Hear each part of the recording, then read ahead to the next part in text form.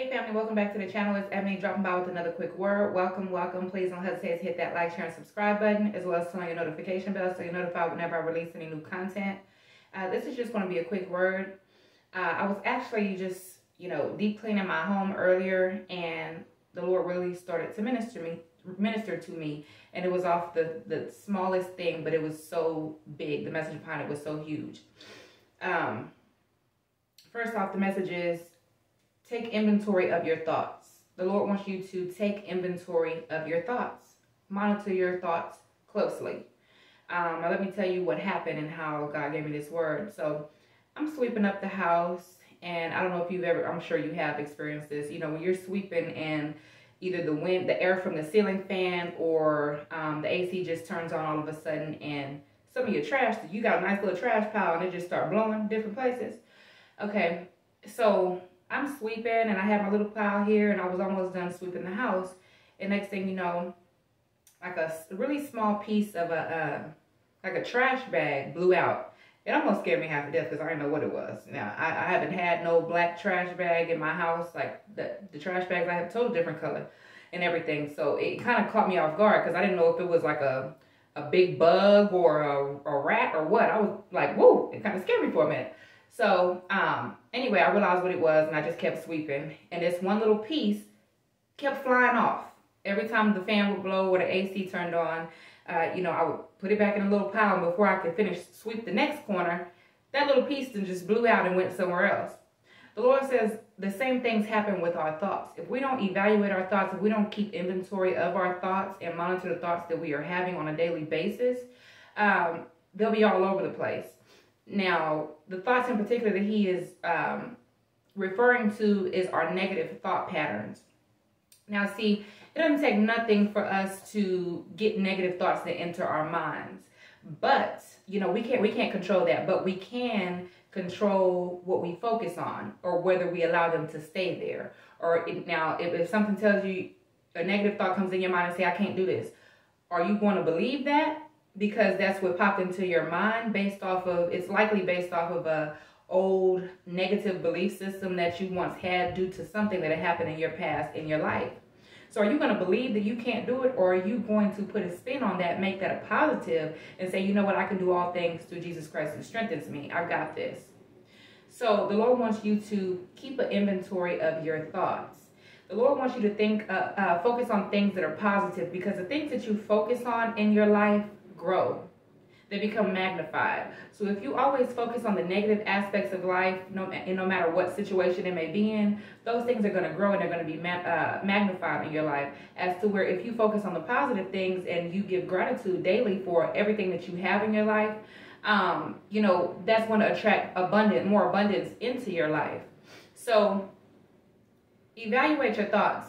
Keep inventory of your thoughts on a day-to-day basis, because just as that little piece of trash kept coming back, those negative thoughts will keep coming back if we don't do something to them. If we don't take those negative thoughts captive and, transmute them and turn them around, turn them into a negative and put a positive spin on them, then they'll remain negative. And before you know it, you believe all kinds of negative things about yourself rather than the things that God says about you.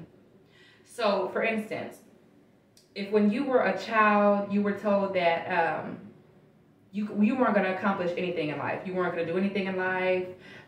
You were stupid, or a number of things. If you were told these types of things, then those are going to, those were negative seeds that were planted in your subconscious mind, which led to you having certain belief systems about yourself. Let's just say now you're an adult and you like to settle for less than what you deserve because you believe that you're not worthy, because you were told when you were younger that you're not going to do anything with your life, you're not smart, you're ignorant, or you don't deserve to have this or that, or you can't have this because.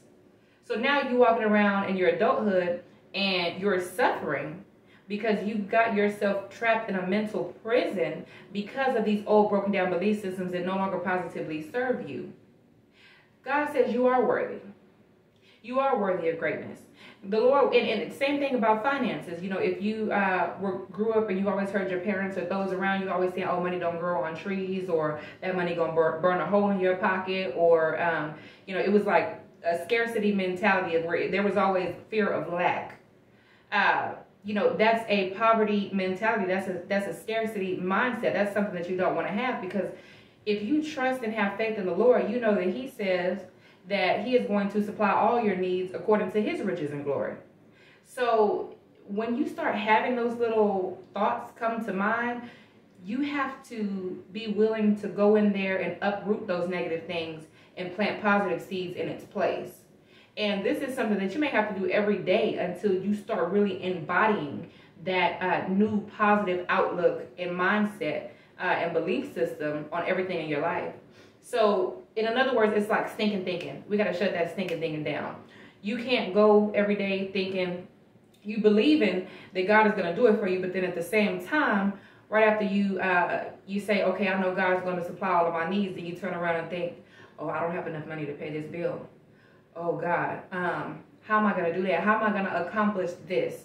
Or you deal with being mistreated because you feel that you're unworthy of love. You feel that you're unworthy of honesty and respect and love and things of that, when that is not the case.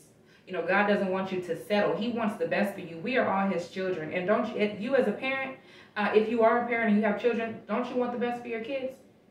You want them to have a better life than you had. You want for them to have everything they can ever want, think, need, ask for, or imagine. And God wants the same for you. But it all starts with your mind. You have to believe that you are worthy of these things. So the Lord wants you to keep inventory of your thoughts. Every negative thought that comes, every thought that enters your mind, period. You have to sit back and look and analyze and say, okay, is this thought beneficial to me? Is this thought going to enhance me? Is this thought going to build me up, or is it going to tear me down? Is it negative? Does it make me doubt? Does it make me fear? Does it make me question my own worth, my own value? Does it confuse me? Because God is not the author of confusion. God wants you to focus on Him and His word, the things that He says about you. You are a royal priesthood. You are royalty. You are a king. You are a queen. Your Father is the King of kings, the Lord of lords. Know whose you are, and then you'll know who you are.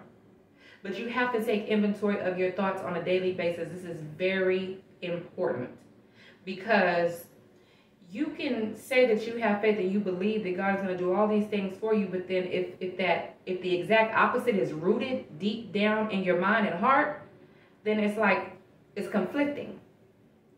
It's really conflicting. So you must have this knowing. You must know that you sure enough know what God said about you and what God is going to do for you, and believe that. So those negative thoughts that come, you have to pluck those weeds up out of your garden. You have to go and tend your garden on a daily basis and plant positive seeds and continue to water your garden as well. Because if you don't go out there and you don't pluck up those weeds and you don't continue to water your garden, you fail to do these things, you're going to have a yard full of weeds, and you're going to have a mind full of negative thoughts that is only going to weigh you down and hinder your growth and hinder your walk and hinder you from reaching the next level that God has for you and that He's trying to take you to. So once again, keep inventory of your thoughts. This is very important. Uproot that stinking thinking. All those negative thoughts, put a spin on them. Make them positive thoughts. Speak life into yourself. And always remember, the thing that you focus on the most is what's going to grow in your life. So if you speak life into yourself every day and say, you know what? I can do all things through Jesus Christ who strengthens me. I am wealthy. I am abundant. I am a child of God. God is going to meet all of my needs. He's going to supply all of my needs according to His riches and glory. Then those are the things that you are going to start seeing manifest in your life.